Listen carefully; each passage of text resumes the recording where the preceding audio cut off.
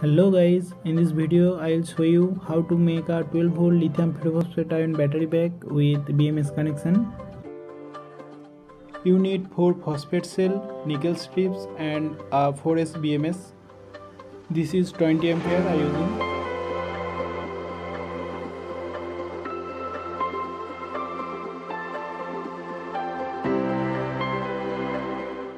It's a micro wave oven transformer for spot welding.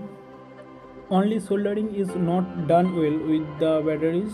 I using this transformer directly, so spot welding is also not good. That's why I using both spot welding and soldering in this manner.